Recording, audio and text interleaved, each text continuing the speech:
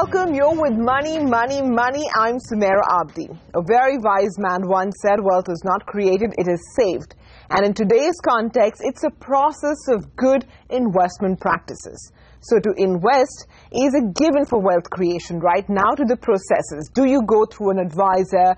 Do you decide for yourself? How much should you actually pay an advisor for the advice you're getting? Should they even be held accountable if returns are lower than the benchmarks or what's been promised? Well, you can rest easy because all of this actually forms part of the Sebi Investment Advisory Guidelines 2013. And here to give us the lowdown is Anurag Seth, the head of Global Wealth Management at Quant Capital. Anurag, thanks very much for speaking with us because this is a topic that actually hasn't been explored a lot earlier, right? But first things first, so everyone has a relationship manager. If I have a demat account, I also have someone who keeps calling me up or messaging me the recommendations. I have television. I have innumerable websites to choose from. Why do I even need an investment advisor? I think you covered it well. I think there's enough and more news that is available. So that's why it becomes very confusing for an investor of what to select and what not to select. So I think first let's take a concept of why do you need, whether you need also investment advisor or a financial advisor, or you can just walk into your branch and do the investment of what you think. I think, and I keep on giving this example again and again, is your financial advisor is like your financial doctor. Now, obviously, the doctor itself, you go by his experience, so you have to trust financial advisor based on the investment objective you need to meet. So once you have selected your investment objective, that is when you decide to hire a financial advisor, and that is how you then decide on which allocation to have. So I'll answer in simple words is, you have three phases of wealth. So one is wealth generation. The second phase comes is wealth accumulation, and the third is wealth preservation. You need advisory to have your accumulation phase work for you. Okay. Because the generation phase is something that you are, for a salaried class, obviously he is generating some income. Bulk of the income initially by Indian standards goes by into the first objective is to buy a house. Yeah. Now whether that objective will be met by only generating or also by increasing returns on your investment. So I think that is the crux. That is why you need an advisor to advise you on which is the best option for you. Yeah, sometimes I think we think so much in singular lines, or our thinking is so simplistic. We need somebody to actually complicate it for us, if I can use that analogy. Okay, now if I'm to go to an advisor, I have a couple of options, right? Should I go to someone who's charging me a fee, or should I go to a guy who's giving me advice for free and I don't care who he charges? There's a common misconception in the market saying investment advice or a financial advice comes for free. There is nothing that comes for free. For direct equity, you pay a brokerage. You pay a certain nominal charges or what a demat charge or to buy and sell you anyway pay. For mutual funds, there are anyway commissions that get paid for all your investments you route through any of the advisors. So nothing in the world comes for free. So that is one. Second, why to go for a financial advisor and to charge a fee? So there are different models you can practice. So one is a fixed fee structure, irrespective of my portfolio. And I think I need to cover on this point. A financial advisor also gives you an advice on your holistic portfolio. So like most of the clients when I meet, they'll have portfolios with different entities. So you'll have one with the bank, with a local advisor, with a local broker. Becomes very difficult because each investment objective are different. So to that extent, one financial advisor will give you a holistic advice. Now one is, as I told you, is a fixed fee structure. The other one you can link it to a performance-based fee structure model. So where you basis your investment objective and the liquidity needs, you allocate, you come to a conclusion of a hurdle rate. Depending on where the fixed returns are, or a risk-free return as you call it, are. Depending on, you can load or what kind of risk you are taking. So if you are taking a debt, so anything between 9 to 10%. If you're looking at equity, is 12 to 15%. So depending on how the markets have performed over the last 10, 20 years. Okay, so this is the difference between a fee-based and an execution-only model, right? But I know and you know how difficult it must be to actually get people to pay a fee. And, you know, I take off from your example of a doctor, right? You wouldn't want a doctor charging the pharma companies a commission to recommend those medicines for you, and True. therefore you don't want your advisor actually charging a commission from the mutual funds or any other investment. But how difficult or easy is it to actually relay this to your clients?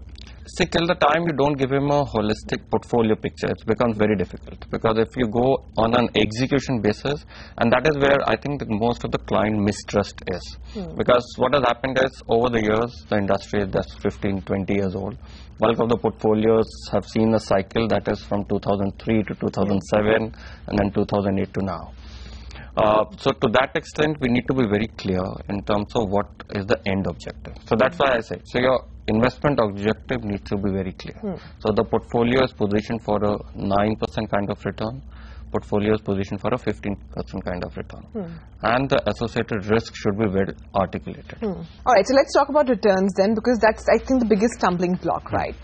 An advisor can either charge a fixed percentage annually, or they can charge a percentage of your assets which they're managing, or then there is the performance-linked structure which you spoke about. Yeah. How do I decide which is the best option for me, and how do I decide also which is the least biased? Because if I'm paying an annual fixed percentage, wouldn't that give an incentive to an advisor to actually, you know, at some point just wander off with my portfolio? So as you spoke, the different models available, I'll take one by one. So a fixed fee structure, so what will it give you? It gives you, so depending on what the investment objective has been. So a fixed fee structure would work for a conservative portfolio. Because my return expectation on my portfolio, basis my risk profile, is I'm expecting a 10%. So on a 10% on a debt kind of return, it's always advisable to get into a fixed fee kind of structure. Okay. Now when I get into a risky assets of getting into an equity and I'm looking for the long-term investments, that is where the performance fee sharing works. Because obviously there is the role for a financial advisor to play. Because the fixed fee structure is for a long-term debt products, and that is so much of you can do on a debt side. So there's not much to do about it. Depending on your, you know, there's enough to do on the debt side also, depending on where the rates are and how do you place it, depending on GSEC or mutual funds or a direct debt exposure. But on equity side, I think there's much more to do in terms of the risk also the client is taking, and obviously the risk. Basis the risk, what is the return potential I get?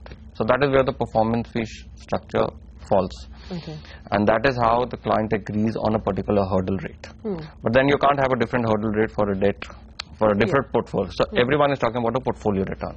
What one should do is link your investment objective to a portfolio return. So that the advisor is giving you one. So should it matter to you on what debt has given you and what equity has given you, or should it matter to you of your 100 rupees how much has it grown for a year? No, that makes sense entirely, right?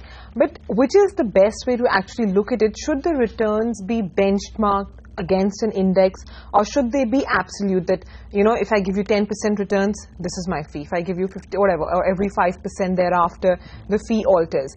Then the other way to look at it is, what if your index gives negative returns? If you've given lower negative returns, does it just mean that you've overperformed? Okay. See, I think your benchmark should not be, should only be, rather, I would say, it should only be a risk-free return. So a GSEC return can be a good benchmark of how the portfolio should do. So basis what the current benchmark is on a government security, that becomes your benchmark both for debt and a percentage loaded for, because we are taking a risk, a percentage loaded on an equity side. So to that extent, 7.5%, 8% can be a good benchmark for current year. And depending on where it behaves next year, you can keep on revising it. So that is one option. Second, performance fee should also be linked to your what kind of risk you are taking. So if I as a client, I'm looking for something more than an inflation. I'm talking about the real inflation that affects the common people or the investor class, then you're looking at a 12-15% kind of return. So basis that becomes your minimum hurdle rate. But it will be unfair for a client when he gets a risk-free return of 7.5%, but they are charging for and so coming back to your point of relative to benchmark. So in a scenario like a 2008, where markets are down 50%, and through my active management, I've generated say a 10%, or a portfolio down 20%. So I haven't outperformed. I have outperformed to the benchmark. Yeah, relative. But the mandate at the start of it was not to give a negative. Yeah. So the advisor, I think it's more important for an advisor to understand there can be years where it doesn't get fees because there's so much which is out of your control. You can't help.